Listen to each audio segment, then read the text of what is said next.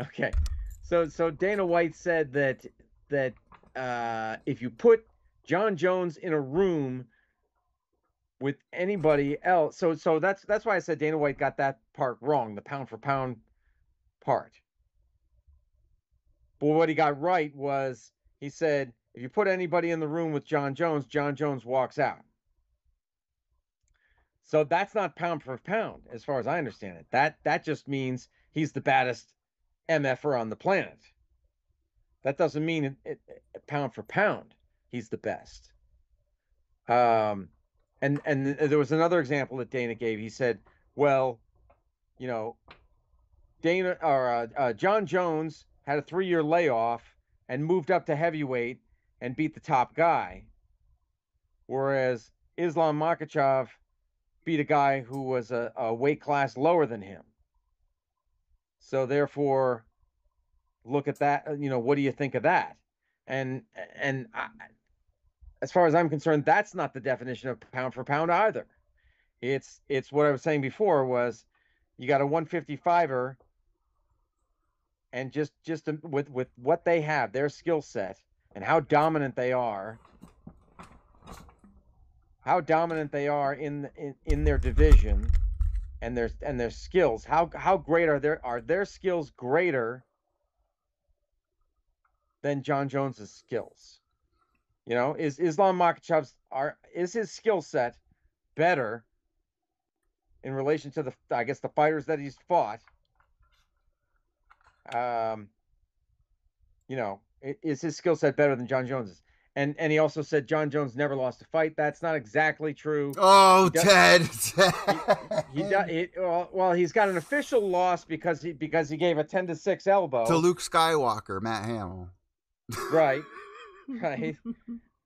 And I would say that he lost the first fight against Alexander Gustafsson. Ooh. Amazing fight for anybody out there that's never Right. seen You want to that see you want to fight. see a classic fight. You want to see a You, tremendous, amazing fight. what a champion Gustafsson should have to go through to call himself a champion. Gustafsson took it to him on the feet, turned his face into hamburger. Jon Ooh. Jones and is probably the only guy to date to ever take Jon Jones down repeatedly in a fight. That shit was wild. Wild. Right. Repeatedly took him down at least two, probably three times Not in in the the fight. second fight And we though. know John Jones that came back in the second fight, but yeah, and that fight. we know the takedowns. A lot of times you don't think that they count for a lot, and then, gosh darn it, they do count for a lot. You know what I mean? It's like you can save a round by getting a takedown, and then not doing shit with it. It seems in the judge's eyes. So I don't know. Unofficially, What about the longevity though? You don't think that has anything to do with the pound for pound? I mean, he was gone for 3 years, comes back, destroys game. that's I mean that's Right. absolutely athletic ability. So how do That's you define a fighter like Jon Jones if he's not pound for pound, if he's not greatest of all? Like, where would he fall? Because there's no one that really matches like that. well, That's a flawless career. well 19 let years me let youngest me champion, still doing it. well let me throw this in there, Eddie. What about all of the doping? What about the steroids? We were talking about how 303 we're going to have a different main event because of Connor's injury. Yeah. But Jon Jones was supposed to be on UFC 200, Oh wow, yeah, yeah, yeah. right? Mm-hmm. Right? It was Jones against DC Cormier, right? Yeah. picogram, And and then he got busted for steroids. a And he did the picogram. old I didn't know it, and they had two samples and they tested one and it was positive, and they tested the second one and it was positive as It's well. it's all that horse meat these fighters eat. Yeah, horse Overeem. Yeah. Frickin' Ubereem and his horse meat. Yeah, so Well, Ted, let me ask you this though. but let me ask you, Okay, Eddie. my bad, my bad. No, but do the steroids, does that put an asterisk next to his name, just like Barry Bonds, Sammy Sosa, and Mark McGuire in Major League Baseball those guys are probably never going to get into the Hall of Fame because they juiced when they were hitting home runs That was like so crazy. exciting. Remember that? Remember Yeah. watching, Sammy Sosa? That was so exciting. Ted, check this out. Matter of fact, 1961 was the year. Ted, 1961. Roger Maris, the man right there, Mickey Mantle. Mickey Mantle, yeah. One of the greatest stories ever, trying to beat Babe Ruth's record up until Mark McGwire, Sammy Sosa with the steroids. Now look at Roger Maris. There's no steroids there, Right, So I think right. I think you make a really good point. My argument, though, Ted, there's a lot of guys out there that don't produce a lot of testosterone, so they're going in against other fighters that have a certain level of testosterone. Why shouldn't a fighter who has low testosterone be able to take TRT to get to a normal level? I mean, is that not fair? Well, What do you think about that argument? well, it was my understanding, back when before before the UFC hired USADA, The you TRT? could get an exemption from your doctor. But what my understanding what was happening was that fighters would get on steroids, right? Now, steroids naturally bring down, they prevent the body from producing testosterone naturally. So you come to your body comes to depend on the steroids for your testosterone Well, it's like an levels. opiate addiction in a way. Okay. Your So body's once not so now so so they would creating get that on this chemical. they get on the steroids, right? And your natural testosterone drops, and then your estrogen level elevates. So that's why you get the bitch Titties! tits. Yeah, you get the bitch tits, or the gynecomastia is the medical term.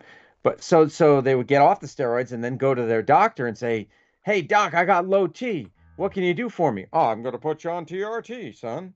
And so then they'd say, "Well, my doctor prescribed it, so I'm okay."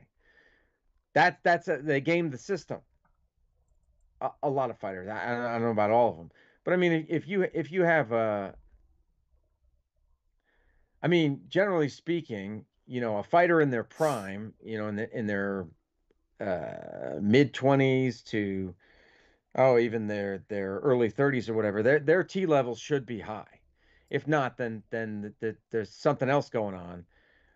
So they should naturally have high testosterone, just because of things like working out that boosts your testosterone. You can take other over the counter vitamins, supplements that are But it's legal. also dangerous because remember back in the day, they would mix these things from GMC in big barrels, Ted, where they would also be mixing other steroids in. So little pieces of other steroids get mixed into that, so it's a Mm, dirty thing. I just feel like, if you are to take something, if your level's low, I think that would be a fair case. And you're looking at fighters now. Look at Jose Aldo. He looks insanely ripped for his age right now. Last night, what was his name? Da Silva.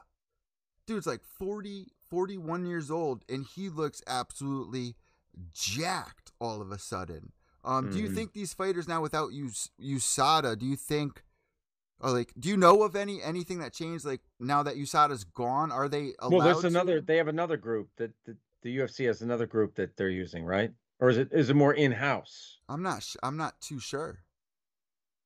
Okay. They're definitely I, being tested, but then we're right. seeing photos of the bitch tits and stuff like that. Like, I feel like fighters recently without USADA, I feel like there's definitely more leniency. They're not looking for Mm, picograms and stuff. So, but your mm. argument here was Jon Jones pound for pound, the steroids tainting, right? So he can't be considered the Yeah. greatest of all time, but he's also not your pound for pound. So Dana's argument, Jon Jones pound for pound, Islam Makhachev, who is your pound for pound, Ted? I don't know. I don't like the pound for pound thing. I don't like it at all. because It's it has to do sci-fi, with like, right? imagining. Mm. It has to do with your imagination. It has to do with speculation. Imagination. Yeah. If all things being equal, who's the better fighter? Well, things aren't equal. Things aren't equal. Islam Makhachev is a little guy. He's 155. Jon Jones is a heavyweight. Well, So things aren't equal. So we isn't can it we can more impressive for a guy to go up in weight and destroy a heavyweight in seconds rather than, Islam yeah. moving down a weight class and beating a champ? Like, which one's more Yeah. impressive? No, I mean, no. Oh, clearly, yeah. The Jon Jones thing is more impressive. Yeah, for sure. Yeah. No, I mean, you can't deny that. I I don't know. It's Uh, tough. I don't I Show me Francis Ngannou at 155, and then we'll go from there. That's just it. See, we can't. That's why we have weight classes. That's why we have weight classes because we know things are different. Hmm. You know, I mean, we saw what happened. That in the early days of the UFC when you could have um, a little guy versus a big guy, and okay, yeah, Hoist Gracie did great because nobody knew what the hell he was doing. Yeah. They had no idea how to defend any of that shit. Um, but generally speaking, the um, well, it's like the old saying about a fast big guy is going to beat a fast small guy. A fast, Like a big big guy. man who is agile, who has agility and balance Oh, and it's all gonna that. be a fast small. Okay, He's going to beat a fast small guy. of I course. mean, Mm. if you have a fast small guy and a lumbering, uncoordinated big guy, and yeah, the small guy might do all right. But if you have a big guy who's just as fast as the little guy, the big guy's going to win more times than not. No weight classes back in the day. That was another big argument. Seeing all these big fighters, little fighters. Um, you're right, Ted. It's an argument that is just all fantasy. But I do Right, it's agree with Dana fantasy, and White I here. don't like that. I personally don't like that. I don't like fantasy football or fantasy anything sports. I think that's kind of weird, and I don't know. But yeah, so I don't like the whole pound for pound thing. I And don't you know. don't I like the just greatest of all time either. So greatest of all time. I mean, I think I don't know. I mean, I think you can make arguments for different people. You know what I mean? You who can is the fighter to you that is just unstoppable? I mean, and it is confusing because in their well, prime, you know what I mean? Like you can't have Fedor well, I now, mean, like, but John you could Jones, yeah, nineteen right. You could see thirty that's why. six. That's why It's there needs to be that's why I think probably the best way to do it would be to have Mount Rushmores of different eras of MMA.